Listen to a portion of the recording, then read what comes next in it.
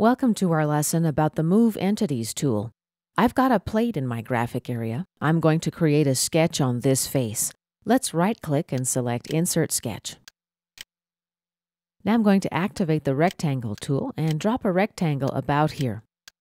Let's exit the tool, right-click and select.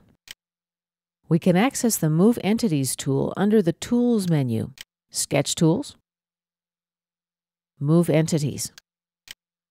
Or we can access it from the Command Manager. First, I select the entities I want to move. I can opt to keep the relations that I've applied previously if I need to.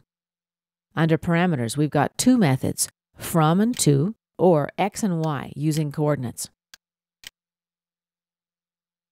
The Repeat button lets us repeat the move at the same distance and in the same direction. Let's try the From To method.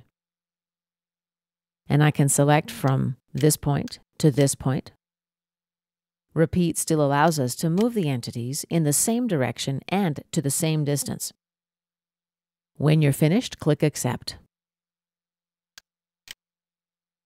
And this concludes our lesson about the Move Entities tool.